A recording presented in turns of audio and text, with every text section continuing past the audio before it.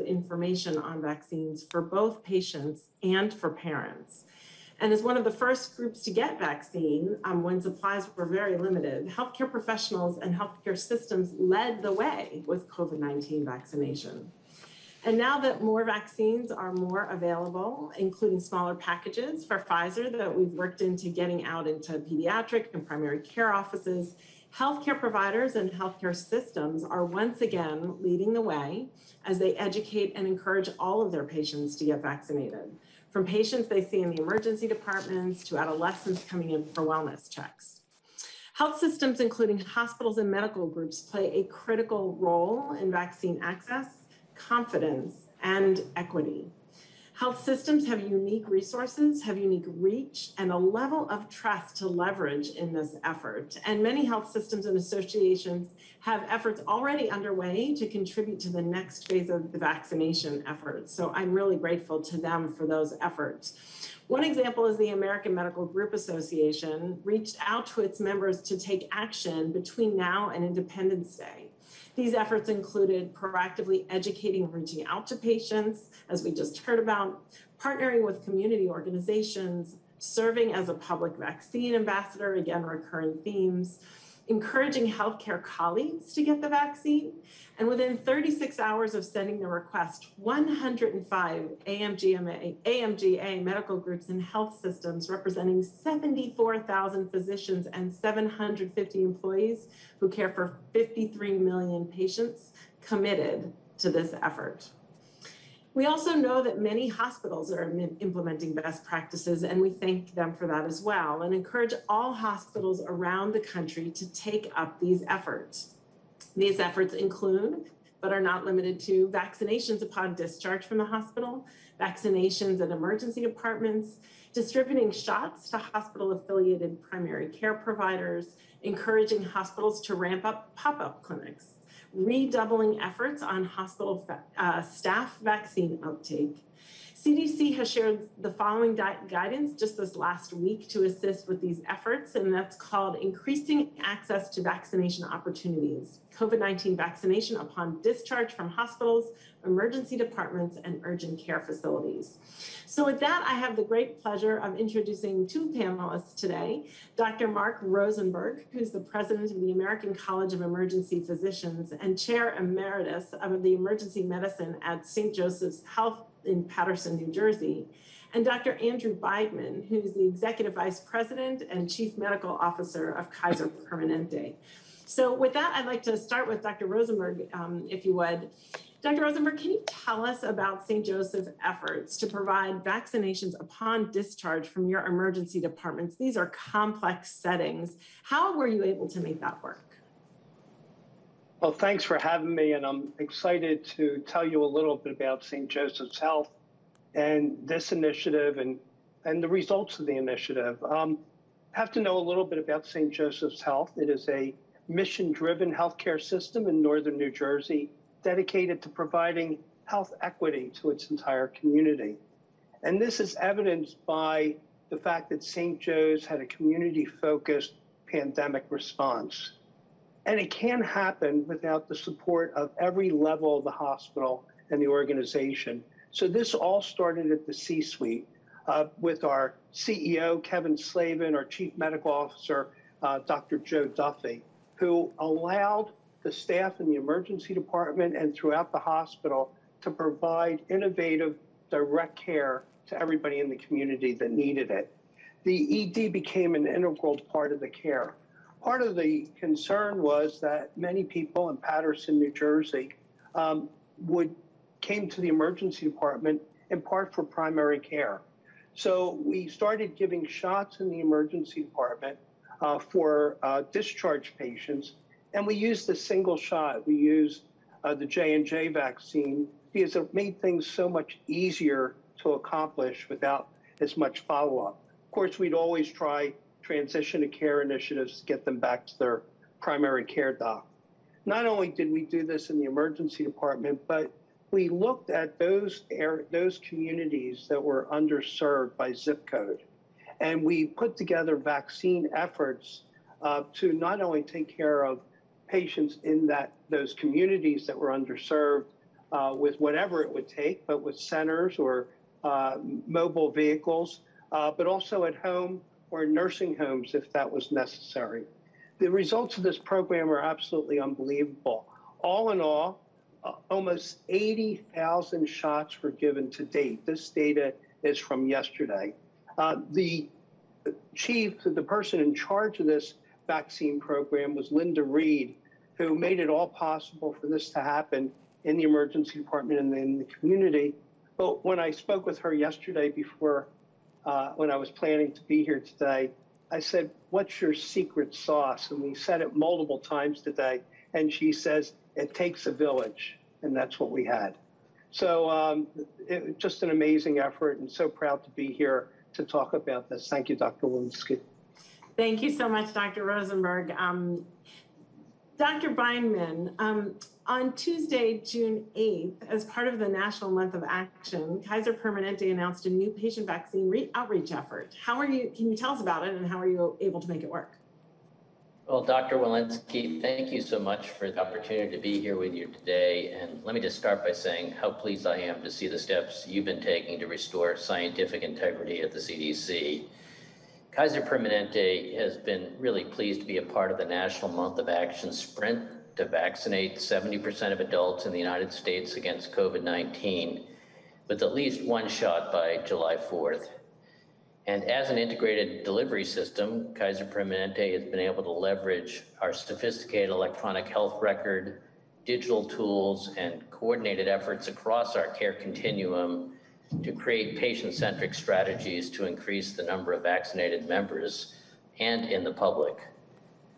With our scale and extensive experience in population health, Kaiser Permanente aims to boost vaccine confidence with a multi-pronged approach, really to try to reach targeted populations. For example, we use our electronic record system to identify and reach out to eligible but unvaccinated people. And we do this using culturally relevant emails, mailings, and text to encourage vaccination. Messages are tailored to individuals and populations and use a variety of messengers, including our providers, as we talked about in the last sessions. We use our employees who reflect the people in their community. And then when our patients and our members come into the office, what we do is we make sure that physicians are prompted to discuss vaccination in a personalized venue. We use that same electronic health record to batch the emails and secure messages so that a primary care physician can send out those messages to their own patient panel. And we particularly target this to high vaccine hesitant communities where we believe that personalized touch can really make a difference. And we have been piloting using text in addition to email, because we think that maybe just by clicking on a link in a text, it might reach some people who might not otherwise be responsive. Another thing we've been doing is that when patients come to our facilities, including our pharmacies and our labs, we have posters conveniently located throughout our facilities with QR codes that basically allow individuals to access our vaccine clinics and see immediately where they can come in and get a vaccine on a walk-in basis. So we're trying to make it as easy as possible to get a vaccine.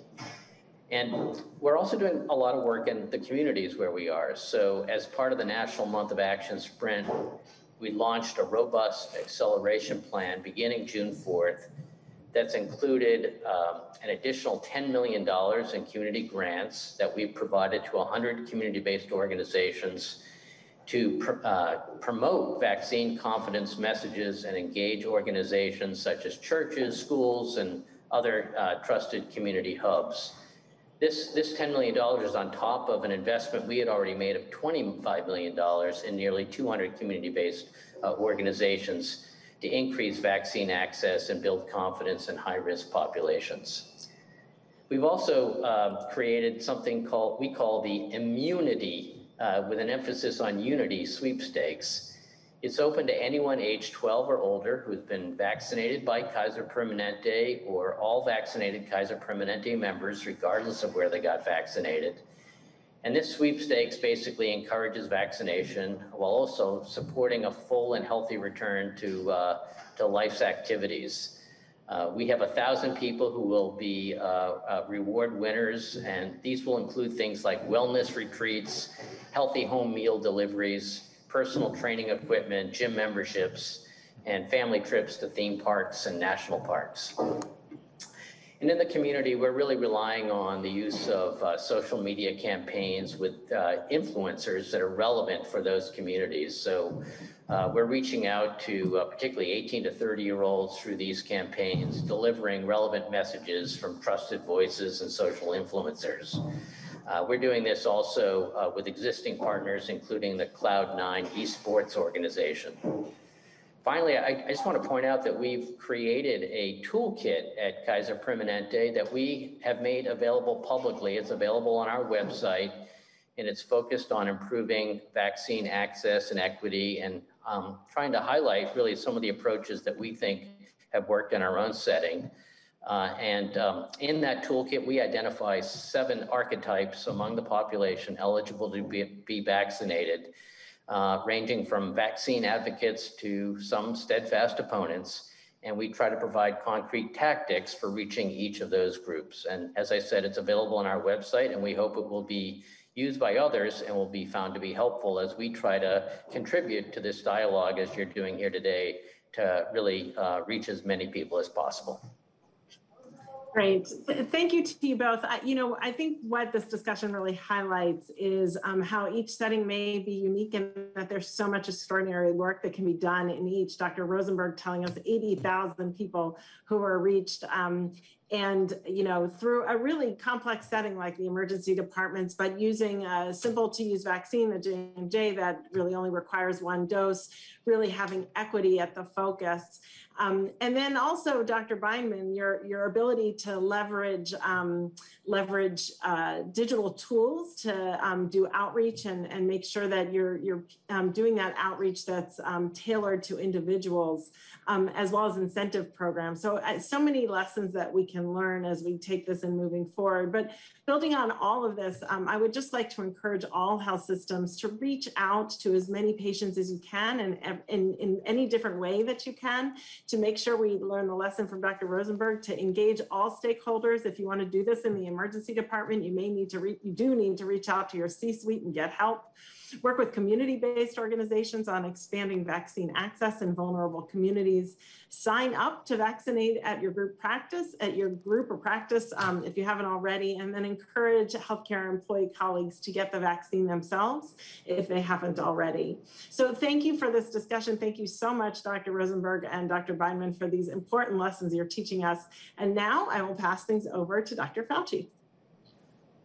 Thank you very much, Dr. Walensky.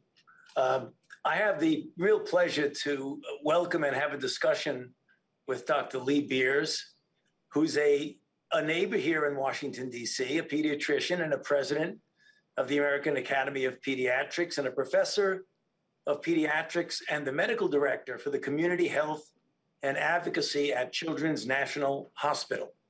And our focus today is how we can increase COVID-19 vaccine uptake among a very important group, namely adolescents. To set the stage, let us look at some data on COVID-19 in children in the United States.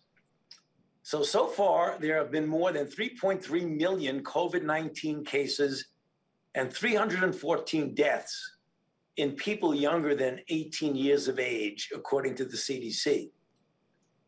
The CDC recently published data on COVID-19 adolescent hospitalization rates. The rates, thankfully, were very low, about 2 per 100,000 at their peak. However, among hospitalized adolescents, nearly 1/3 required admission to an intensive care unit, and 5% required invasive mechanical ventilation. And about 30% of these children had no underlying conditions that were recognizable. You've all heard of the multisystem inflammatory syndrome in children, MIS-C, so far, there have been more than 4,000 cases reported to the CDC. And in a recent paper in the New England Journal of Medicine, reporting on MIS-C cases in 26 states, 73% had previously been healthy children.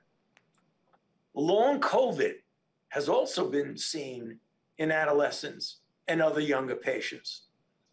So I'm going to be talking to Dr. Beers and asking her about her experience in this regard. The bottom line is that COVID-19 in pediatric patients, although rare with regard to serious complications, definitely can be very serious. And the good news is that COVID-19 vaccine have proven to be very safe and effective, including in younger people. The Pfizer vaccine is already approved for people ages 12 and older. In a large clinical trial, that vaccine had 100% efficacy in adolescents 12 to 15. Similar results were reported with Moderna vaccine, who yesterday, June 10th, applied to the FDA for emergency use authorization for adolescents 12 to 17 years. And so we made some good progress in vaccinating adolescents. 23.4% for children aged 12 to 15, and 38.6% of children aged 16 to 17 years have received at least one dose of vaccine. The Biden administration has worked to improve adolescent vaccine uptake, such as with webinars and listening sessions, with pediatric education, and other adolescent-focused associations following FDA authorization and ACIP recommendation. But clearly, more needs to be done. And actually, that's what we're going to talk about with Dr. Beers. So welcome, Dr. Beers. It's great to see you. It's great to be with you. It's a real pleasure. So let me ask you, as a pediatrician who talks with other pediatricians all over the country about their experience, what are the most compelling reasons for adolescents to get vaccinated? And in this regard, what have you seen with long COVID and other serious sequelae in adolescents? Well, thank you so much for that. And really just echoing the thanks others have shared for your partnership and for the administration's partnership. We're really honored to be here with you today. And it's such an important question, and it's one that we hear a lot, right? And in my mind, there's really three key issues that compel me to recommend vaccine for adolescents. And in fact, given my own adolescents, their vaccines, I have a 12 and 16-year-old at home. So, and I think three key things. First is that, as you just pointed out, vaccine, COVID infection in children and adolescents really is not benign. I think we've been very grateful that children don't seem to be impacted by the infectious complications of COVID to the same degree as adults, but they are still impacted and they can still get quite ill. And if we have a safe and effective vaccine to prevent that, we absolutely want to do that. I think the second reason is, the other impacts of COVID, the other impacts of the pandemic have really had a disproportionate impact on the children of our country. They've borne so much of this for us. Their school's been disrupted, their sports, their activities, their friendships, their social networks have been disrupted. And getting vaccinated is a really important way to get everyone back to that. There was a study released just today, actually, that there was an increase in suicidal attempts over the past year for young women, teenage women presenting to the emergency department. And so this is very real. And I think the third thing, and actually this is one of the things I hear from my kids and their friends, is that there's a sense of community obligation and service in getting the vaccine. I think our young people know that when they get vaccinated, they're helping to decrease the spread of COVID within the community. And that, I think, is a really important thing. And you also asked about long COVID, and I think, you know this better than anybody. We don't, there's lots we still don't know about COVID. And when I talk to pediatricians across the country, you mentioned, I just have this great honor, and I really to be able to represent over 60,000 pediatricians across the country. And what I hear from them is that they are seeing kids in their practice every day, every week, who have had COVID and who are having lingering symptoms. And I think we're still getting our arms around the data on that. But what I'm hearing from pediatricians across the country is that's a very real thing, and that kids are having prolonged symptoms. And just one more reminder how important it is to really be protecting our young people and vaccinating them with the safe and effective vaccine as it's available.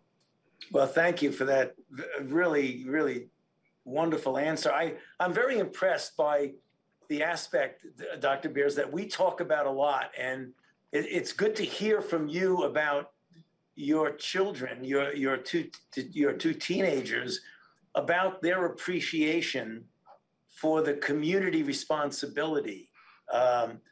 Because, we talk to them about the fact that indeed, as I've mentioned, children can get seriously ill, even though the incidence of that occurring compared to the elderly, for example, is much less. It still can be serious, but the idea that your children realize the communal importance of it. So how did that conversation go? Just to give people an idea, did they come to you and say, Mom, we'd like to get vaccinated? Did you nudge them a little bit and say, by the way, should you get vaccinated? How does the conversation go? I've had 3 teenage girls a long time ago. They're no longer teenage. And I'm kind of wondering how that would go today if they were teenagers. So how did the conversation start? Well, that's a good question. My kids may be in a unique situation, so maybe I'll tell you about my kids and then also what their friends are saying too. My husband is also a pediatrician, and with this role and work from home, I think my kids have overheard more about COVID and the COVID vaccine than probably most adolescents their age. So I think they started with a good baseline knowledge, but I will tell you, they came to me. It actually started. Well, I would say it started with a conversation even before the vaccine was available to any of us. And my 16-year-old said, Mom, are there any vaccine trials near us? I'd like to be in a vaccine trial. And so that led to some additional conversations. And they both, when the vaccine was available, they said, when can you sign us up? My son is 12, and so he was more recently available, and he's been counting the days until the day he's fully vaccinated. So I think they're really enthusiastic about it. But when I talk to my patients or to friends or others who have kids who aren't growing up in a household where we're talking about this all the time, I think a lot of it is about getting back to the things they used to do, getting back to full in-person school and getting back to sports and being with your friends. And lots of the questions my daughter asks are, okay, Mom, can we go to a movie theater now? Can we take, can I go on the metro? Can we, so a lot of it is really about getting back to the things that they love to do and that they want to do without worry and without hesitation. Terrific. Well, let's go to the other side of that coin, Dr. Beers, and that has to do with vaccine hesitancy. One of the things that we are concerned about, obviously, is that there is a degree of vaccine hesitancy that we have to address. And in interactions with patients and their families that you have, do you often encounter vaccine hesitancy? And what are some of the concerns that parents and maybe even the children have, for example, in your clinic and in your practice? Could you tell us a little bit about that? Yeah, absolutely. And I think, you're very right. And just as with adults, adolescents have vaccine hesitancy and parents have vaccine hesitancy for their kids. And I think, there's a couple different groups, I would say almost. There are parents and teens who just have questions that they need to have answered. They're sort of on the fence and they think they might want to do it, but they're not sure. They've heard just, conflicting information and they want the opportunity to ask some questions. And I think those are, some of the panelists earlier talked about how just having those conversations in your practice are so important to really reaching families who may just have a few questions. I think there are other families who have more specific questions. I think some of the most common things I hear are concerns about, how the speed of which the vaccine became available, or whether or not we have enough experience with it in kids. And I think, those are things we're able to talk through and again, answer those questions very honestly and transparently. And I think, I think the general public knows more about the vaccine development process than ever before in probably any of our lifetimes. And then I think there's this whole other bucket of misinformation, and that in some ways, sometimes that's easier to deal with, sometimes that's harder, right? And so I think, some of the misinformation that's out there about, vaccines causing infertility or other things that we just know aren't true. And so really, again, I think maybe it was Dr. Jones earlier said, I just ask patients, what are their questions? What have they heard? And so asking about those things and then talking through, why we're not worried about those things without, of course, reinforcing the misinformation. We have to be careful to do that too. And I think, unfortunately, social media is powerful, and there's a lot of misinformation on social media, and our adolescents are on social media a whole lot. And so they see the good stuff, but they also see the misinformation there. Great. So I have time for one last question that I have to ask you. Since you are the president of the American Academy of Pediatrics, could you just tell us what are some of the initiatives that the AAP and Children's Hospital are involved in? Thank you for that. I would love to. I think vaccines in general is something that pediatricians have been doing for a long time, and so we thought about this a lot. And when the COVID vaccine came up and came available for adolescents, we were really ready to jump in. So I would say a couple things that I'd love to highlight. The American Academy of Pediatrics has a campaign called "Call Your Pediatrician" for parents. We've got fun PSAs and social media tags and articles on our healthychildren.org website that you can push out and really encourage parents to call their pediatricians, both for questions about the COVID vaccine, but also, get back in for your well visit and get caught up on your other routine immunizations as well. Some of the things I'd love to highlight and our work at Children's National, actually a really terrific partnership that we had with DC Public Schools. And we partnered together with DC Public Schools actually before the vaccine was authorized in adolescents, because we really wanted to make sure the teachers were vaccinated and felt comfortable going back to school. And so we partnered with them, went down to Dunbar High School here in DC and had a couple really big days where we brought teachers in to help them get immunized. And I tell you, it was just, I was down there, lots of my colleagues were down there, and it was just one of the most joyful things that we had done all year. And it was really, really a special opportunity. Terrific, wonderful. Well, one of the things that we talk about a lot in our medical response team, particularly among the community core concept, is trusted messengers. And without a doubt, your physician, your family physician is a trusted messenger. And among those, clearly pediatricians rank very high among them. So keep up your great work. We really do need what you all are doing. So thank you very much, Dr. Beers. It's a real pleasure speaking with you. And now let me just turn it over now to Dr. Marcela Nunez-Smith. Great. Thank you so much, Dr. Fauci, and good day to everyone. Thanks so much for joining, and so appreciate what each one of you is really doing, in your practices, in your organizations, just to get the entire country vaccinated.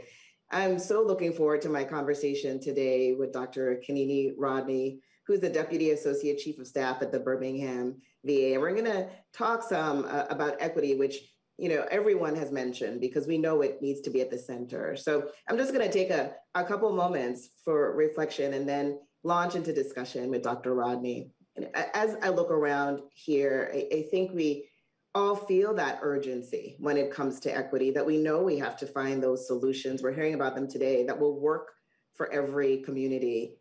We have to have everyone benefiting. At this time, the vaccine is the best tool that we have in our toolbox. Certainly for the Biden-Harris administration, centering equity in the COVID-19 response and recovery has been top of priority. And I know that's shared. The reality, and we know it all too well in this past year, and we've known it for decades and beyond, when we're in a time of national crisis, It is all too predictable every time which groups will be hit the first and hit the hardest. And for many communities, Black and Brown communities, other communities of color, for rural communities, for many other groups, people with disabilities, those in the LGBTQ plus family, and yet others, these groups are all overrepresented in the burden of COVID-19. So cases and hospitalizations and tragically in death and loss of life, yet underrepresented when it comes time to benefit from scientific discovery, be it testing or therapies, and of course, today's conversation, vaccination. We have to acknowledge the social realities, the structural drivers, really the limited access to resources and opportunity over generation that play such a key role in this. And also to acknowledge the earned distrust, quite frankly, of medical institutions and the government. So these are just some of the unique considerations in the equity space. And while we acknowledge them, we have to address them. And so my gratitude is deep. Everyone is doing so much now to advance equity in this moment. We cannot let up. It's going to take the creativity, the innovation that we're hearing about. It's going to be hyper-local. For sure, we have to bring vaccine to people. We have to do it in partnership, collaborations, the investment of our time. People have all talked about that. We have to connect everyone with information, as well as making sure vaccination is just easy, and convenient. And identifying and removing all of the potential structural barriers, things like making sure there's paid time off, transportation, and childcare, just priorities, and always meeting people where they are. Forum like this just cannot be replaced. This opportunity to share with one another, now we're practicing internal medicine physician as well, what's working, also where we see persistent challenges and just try to solve for them together. So I'm so looking forward to these next moments in conversation with you, Dr. Rodney, because your leadership has been just tremendous in this space. You're a board certified internal medicine physician in leadership at the Birmingham VA. You are also Women's Health Medical Director, and so relevant to today's conversation. You're leading the COVID-19 vaccine initiative there, and you've got the key responsibility for operations and outreach. So lots to learn from you today, to learn with you today. So welcome, Dr. Rodney. Thank you so much, Dr. Nunez-Smith, for the warm introduction and for inviting me to participate in this conversation today. And I want to thank you for your extraordinary work that you've been doing all along, as well as what you're doing with the White House COVID-19 response team. So again, thank you for having me. I think everyone has played a role and has to play a role in stemming the COVID-19 pandemic. And I'm honored that my executive leadership at the Birmingham VA chose me to lead our efforts there, our local efforts. Our VA serves a diverse population of over 68,000 veterans. And our veterans are spread out with over 24 counties across Alabama, the northern and central areas of Alabama. And so it's a diverse population in terms of ethnicity, in terms of geographic location. And so that also makes it a challenge in terms of, planning out strategies that will affect all of those populations.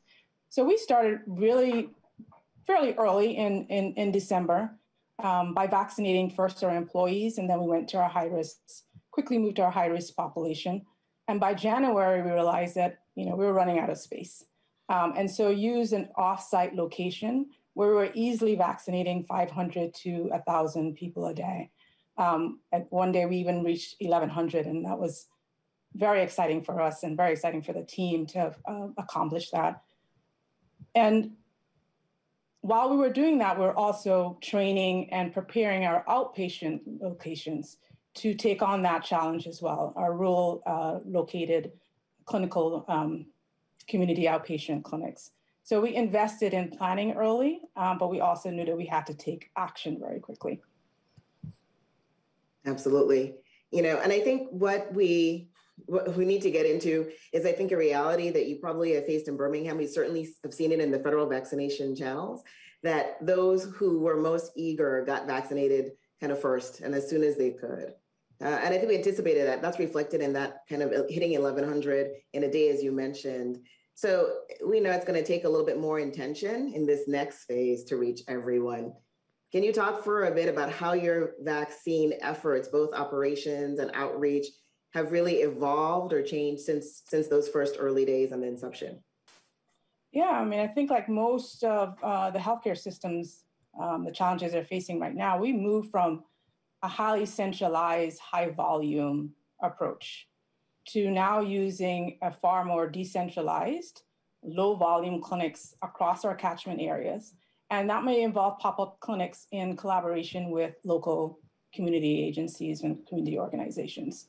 And our outreach also has shifted, right? It's shifted from being broad global messages to what others have mentioned in the panel discussions already, to targeted intentional efforts. And we use every single modality that was at our disposal. So whether it was mail or email, text messages, print media, social media, through health fairs. And then most importantly, we use the voice of our veterans. So those who had been vaccinated, using their voices to help other veterans to get vaccinated. And then the voice of our providers, as we're talking about today. So those are the kinds of shifts that we have to make.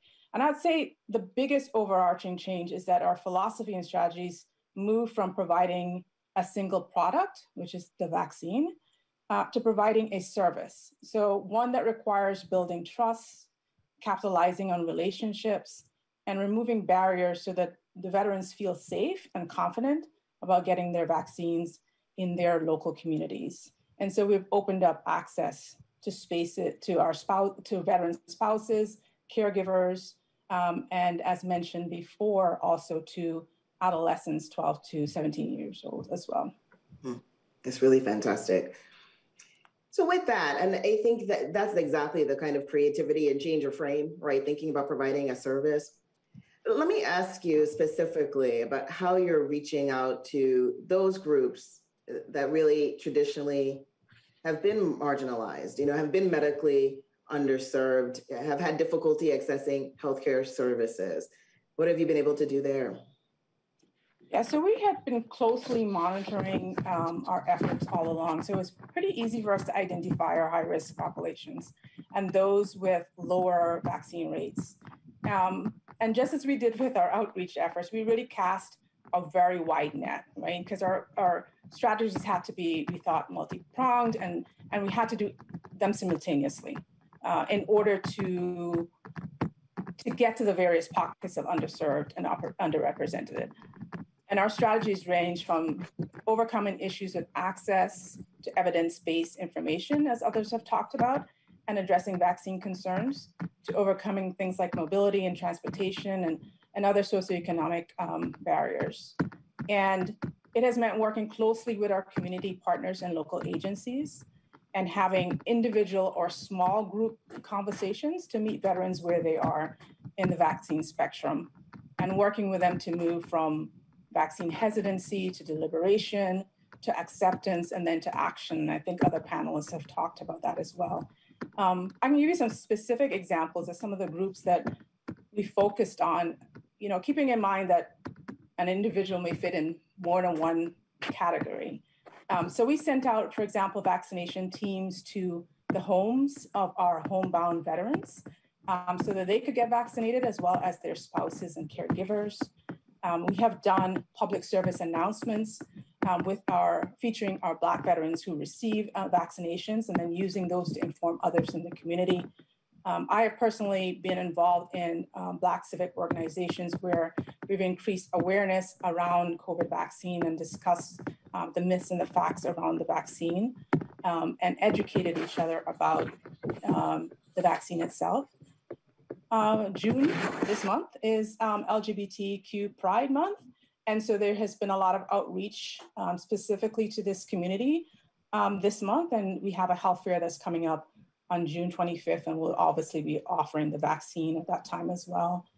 One of our biggest challenges is our rural veterans, creating opportunities for them to get vaccinated locally, and most importantly, creating safe spaces for open dialogue about the vaccine perspectives, and ensuring that they have the right facts so they can make the decisions for themselves. And so, as I mentioned before, we have trained providers and nurses, pharmacists, et cetera, in those local clinics to provide those vaccines. And that is being done and has been very successful in our 7 smaller clinics. And we're actually about to launch a public service announcement, another PSA that features the local nurses and physicians in that community, because obviously they're the trusted voices in their community. Another population that is amongst the most vulnerable and hard to reach is our homeless. And so we have a homeless team that goes out into the community, to the shelters. They partner with agencies such as HUD-VASH, and that has been tremendously successful as well. And then the last group is our women veterans. And this is one of our largest, our fastest growing population. About 10% of our veterans nationally are women veterans.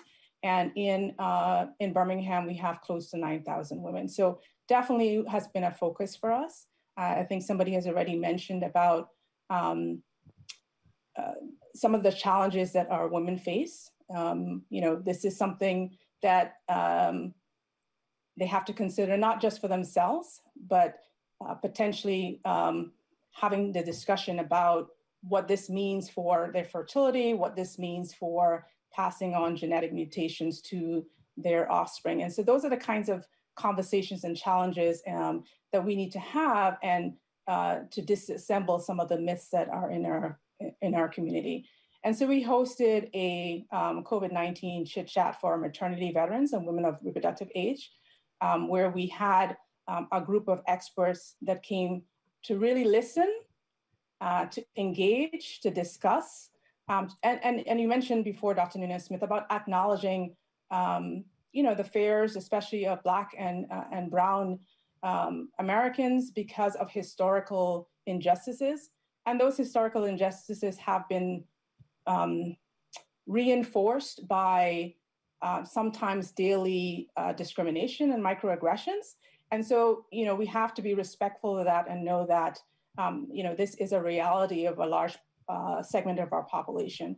And coming from that framework, engaging in a conversation, really opening up the dialogue and listening to people. And then they will in turn listen to you and to listen to the facts that you have to share with them, and be able to consider that in their decision making. So I am really happy and reassured that there are clinical professionals like you that have been at the forefront of this, because I know that part of your career has always been about equity and dismantling structural barriers that Black and Brown people have to cancer screenings, to diabetes, to other diseases other than COVID. And I think that when you frame this as creating equity and access to healthcare and not just one disease entity, then people are more likely to engage with you because they believe that you're truly concerned about them and not just about the disease. So thank you. Yes, thank you so much, Dr. Rodney.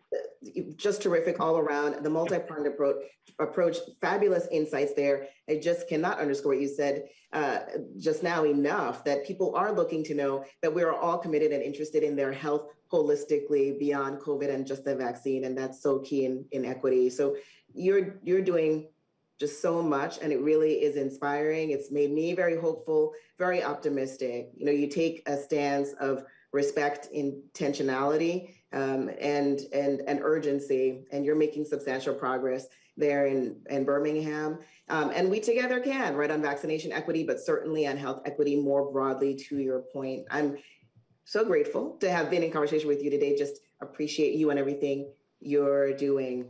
Thank you so much. And so with that, I will pause on our conversation and pass the baton on to my tremendous colleague, Dr. Bashar Shukhair. Bashar, please.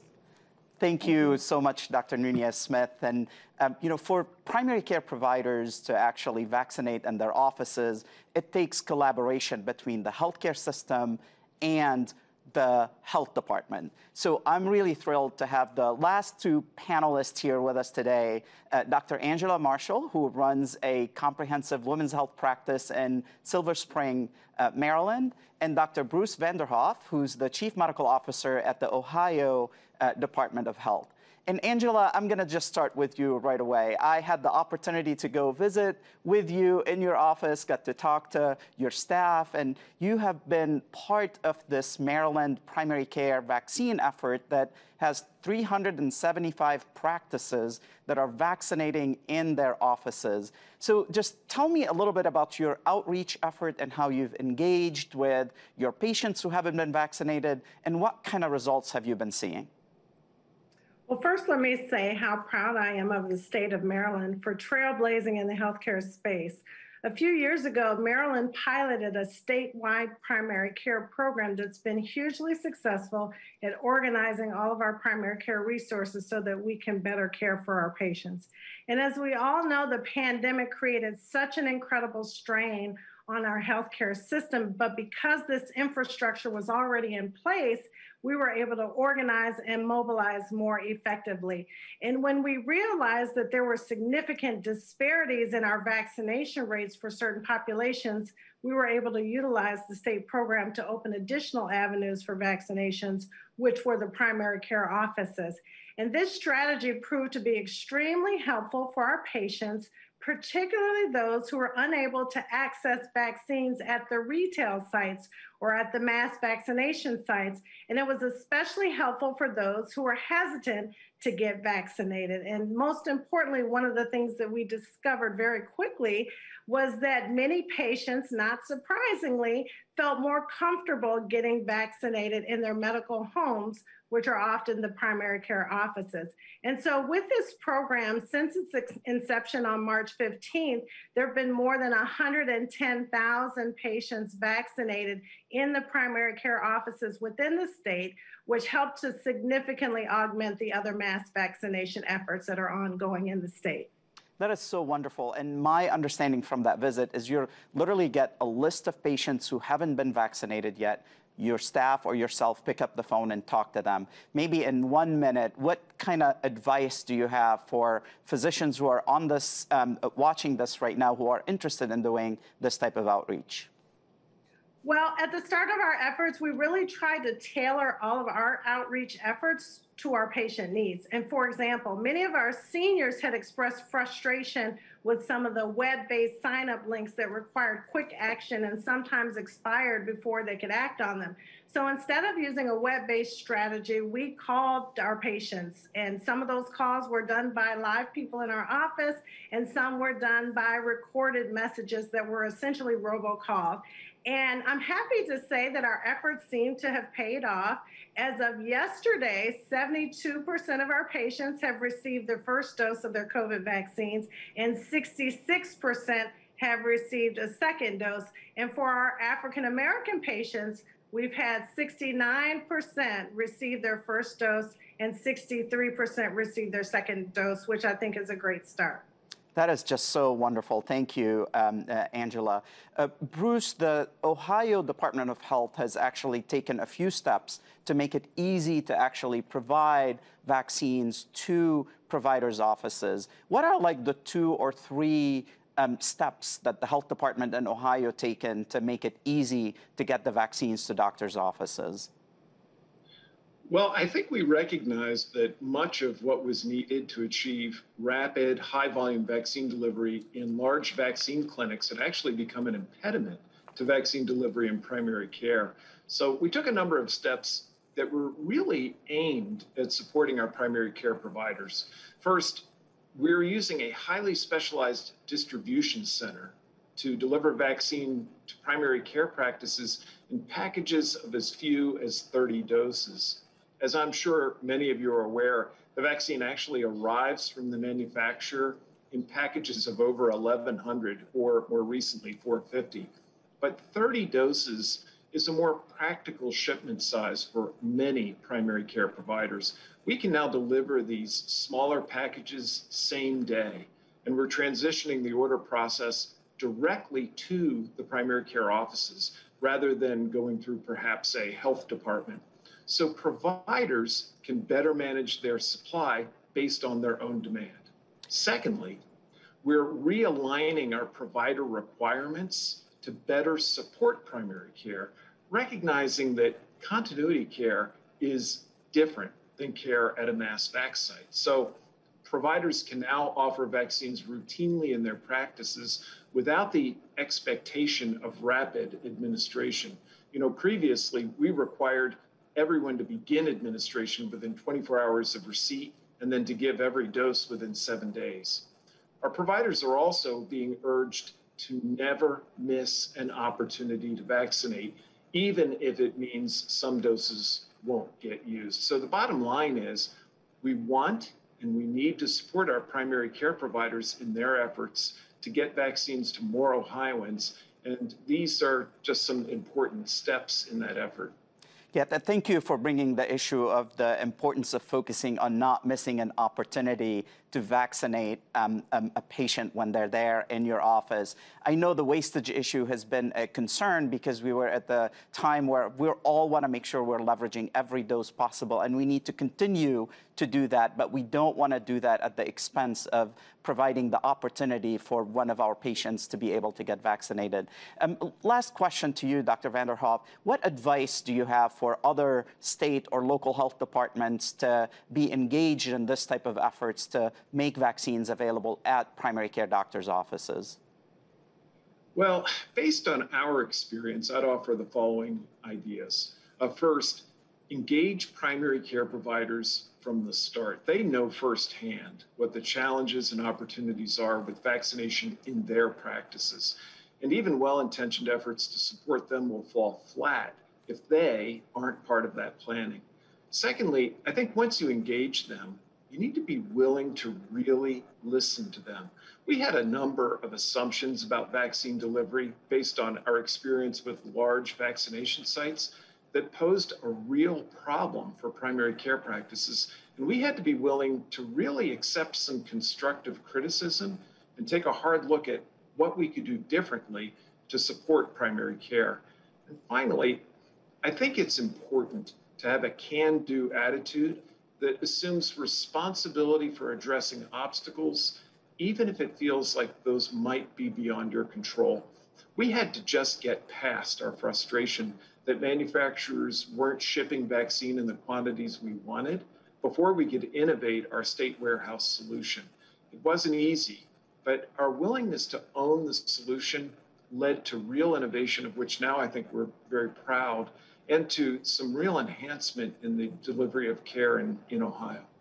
Thank you to you both. I mean, this is the type of practical examples of things we need to do to be able to make vaccines more and more conveniently available to people through our primary care provider offices. Obviously, we are at a point now in our vaccination effort where it's all about the ground game. It is about going community by community, zip code by zip code, census tract by census tract. It's about understanding the type of strategies that would make a difference so that those folks who still have questions about the vaccines have their questions answered, and then they can build their confidence. They can make an informed decision to be able to get vaccinated. And I can't thank you enough for all the work, everybody who's watching, everybody who's participated, about the significant role that primary care providers and health systems have to play in this effort. So my call to action here, if you're a primary care provider who's already vaccinating in your offices, thank you, thank you, thank you. If you're not vaccinating in your office, please take a moment. CDC offers all the resources and toolkits to support you to sign up to become vaccinators. So please check that out and get engaged and be a vaccinator. Also, please take a moment. We have a sense of urgency here to pick up the phone, talk to your patients, send them text messages, emails, letters for those who haven't been vaccinated. And as we've heard from all of our panelists, that one-on-one conversations make a huge difference. So please take a moment to do that. And also make sure you're very vocal about educating not just your patients, but your community. Be engaged on social media and regular local interviews. All of that would make a difference. And let's not forget that we continue to encourage our colleagues and our own practices to get vaccinated if they have not been vaccinated. So I want to take a moment to thank all of our participants today, the panelists, Dr. Fauci, Dr. Walensky, Dr. Murthy, Dr. Nunez-Smith, all the audience today for everything you've done and for everything we will all continue to do to get more and more people vaccinated. by July 4th. So thank you so much and have a great rest of the day.